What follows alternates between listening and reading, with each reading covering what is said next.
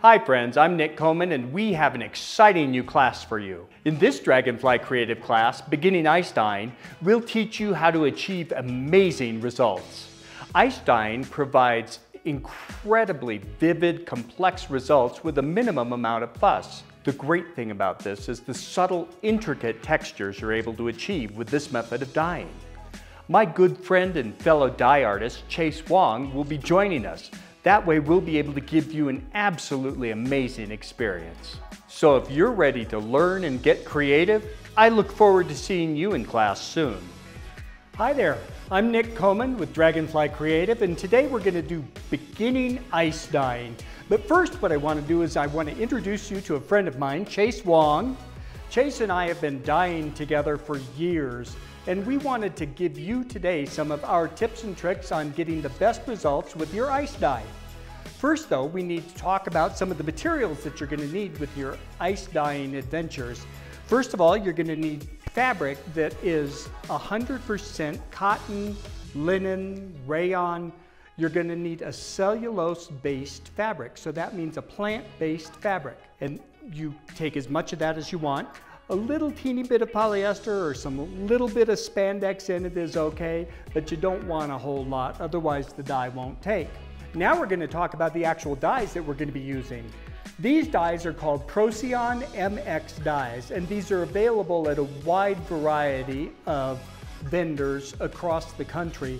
We usually use Procam or Dharma Trading Company, or we also get them from Custom Colors. And you can also get them locally at your local craft store in smaller amounts from the Jacquard Company. So that's the dyes, but you want MX Procyon dyes. Those dyes are intended for cellulose-based fabrics. Some of the other stuff that you're going to need are little things like a spoon and a sifter. We like to use these little teeny tea strainer type sifters. These are great for using when you're putting the dye on the fabric. It lets you control the dye a little more, as well as keeping the dye from coming out too fast. One of the other things you're going to need is a selection of rubber bands. And most of the time with ice dyeing, we aren't using the rubber bands as a resist or to block the dye from the fabric, but what we're using them for is just to hold the fabric together in one place so that the ice and the dye can do its work. Another thing that you might want that we use often is a spray bottle with soda ash solution in it. I'll talk about the soda ash in just a minute. The reason we might want a spray bottle with soda ash solution in it is because I live in Colorado, in southwest Colorado. It's very dry. So the fabric tends to dry out really rapidly, and oftentimes it's easier to work with a slightly damp fabric. So instead of dampening it with regular water, I dampen it with soda ash. Okay? The other thing you're going to need, let's talk about soda ash. Soda ash is an alkali-based product. It's actually sodium carbonate, and it's a very close cousin to sodium bicarbonate, which is baking soda. But soda ash is available to you through Dharma Trading Company, all of the dye houses that I've talked about, Procam, and it's also available at places like Home Depot, and make sure you're getting soda ash. And then you can also get it at your local swimming pool supply store, because this is used in swimming pools to bring up the alkalinity, balance out the acidity and the alkalinity in swimming pools. So soda ash is a necessary thing. And then of course, ice. We're going to need a lot of ice. Ice acts as the water in this kind of process. So how does ice dyeing differ from regular tie dyeing? With ice dyeing, the thing that we're doing is we're putting ice on the fabric and then sprinkling dye powder on top of that ice, as opposed to mixing the dye powder into a liquid solution prior to putting it on the fabric. And what that does is that allows us for a much greater variation in color and a richer texture. But normally you would mix water with the dye and then the dye would form a solid uniform color. With ice dyeing, since we're using the powder, it will break out into the colors that are combined to make those individual colors. There are only about 18 different colors of pure dye, which means no other color is added to make it. So there are about 18 of those. All of the rest of the dye colors that you find are mixed with one color, mixed with another, several colors, a lot of times a number of colors, mixed together so that when you put it in liquid, it gives you a base color. When we're ice dyeing, we sprinkle that powder on top of the ice, and all of those different particles of dye colors will come apart and they'll flow down the ice and into the fabric. So you're going to get some of the original color that you thought was going to be in that dye, and then you're going to get some of the combinant colors that happen that make up the overall dye color. Okay? How does the dye stick to the fabric? This is a question that's really important, and it really makes a huge difference. So one of the things that we use to make the dye stick to the fabric, if you will, well, actually the only thing in this particular method is soda ash. Soda ash is what we talked about that you can get from the dye houses or your local swimming pool supply dealer.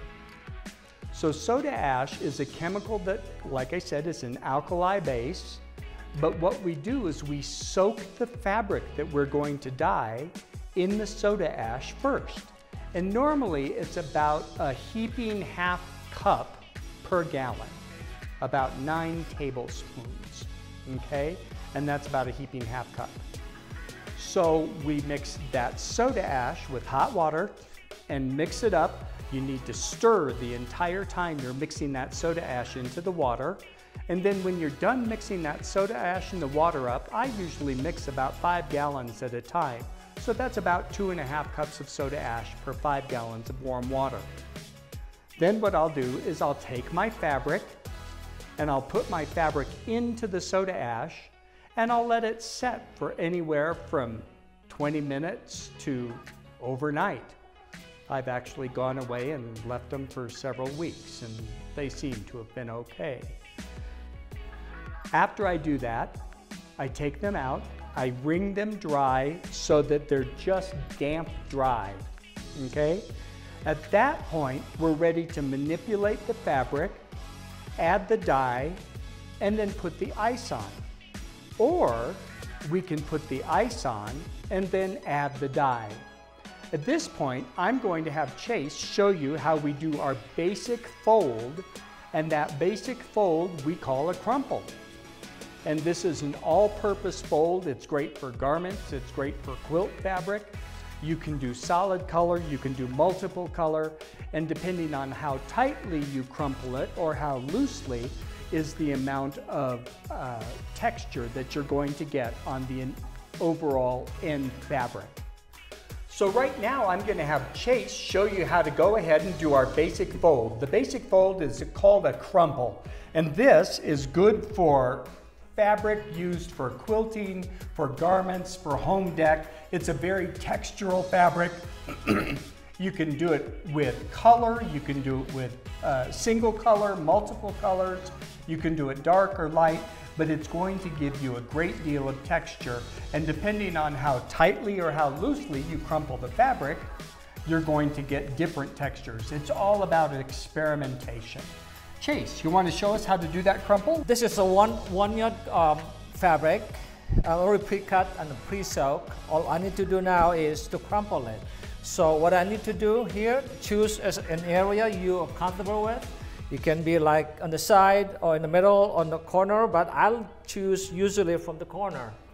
So I just start gathering all the fabric with your fingers, with all your fingers, and make sure you gather it tight, because that's how when you dye it and you have a very, very good result. And on my side here, I have a bunch of rubber bands. What I use the rubber band for is to make sure that the shape that I have started with will stay and not open up again. So I'm going to start with one rubber band. You can use as many rubber bands as you want, as long as the whole fabric is already put in place. Okay. And if you're doing this with a friend, you can actually tag team the fabric here. So it's like you just have one person hold it down and together, and the other person can put the rubber bands around it. There you go. So make sure that the fabric is not forming into like a circular ball. I want it, you should have it like a little more flat, so in that way the dye will be easier to penetrate into the fabric, so you get a better result. So right here I still have something sticking out there, so I want to put it more as a circular, so I'm going to put more rubber bands. So the way that fabric can go into the ball is if the rubber bands aren't big enough or if the rubber bands are too tight. So if the rubber bands are too tight, what it's going to do is it's going to cause the fabric to buckle. You want that fabric to lay flat, right? So yeah, exactly. So right now, as you can see, it's already tight together, and it's nicely formed in a ball, and down you can put in the bucket. We got this shoebox bucket you can get from Costco or 99-cent store. So after you put your rubber banded, soaked, and formed fabric into your shoebox, you're going to go ahead and you're going to put the dye on. Now we have a couple different ways that we like to add dye. You can either add dye prior to putting the ice on, or you can add dye after you put the ice on. The difference being is that if you put the dye on first, prior to putting the ice on, you're going to have much more control over where that dye goes. So if you really do want a specific pattern or stripes or spots, whatever it is you want, if you want something very specific in a place, now keep in mind this is dye and it's wet, and specific is sort of a general thought process. So keep that in mind too. But if you do want specific color placement, you're going to put the dye on first and then put the ice on top of that.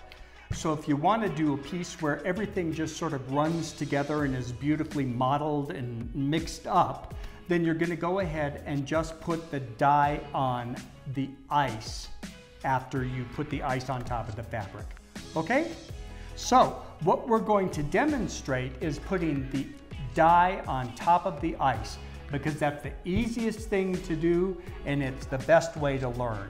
And you get to see what that dye does on top of that ice. So what we're going to do now is take some ice and put that on top of the fabric. Thank you for watching this Dragonfly Creative class. If you'd like to see more content like this, don't forget to like and subscribe to our channel.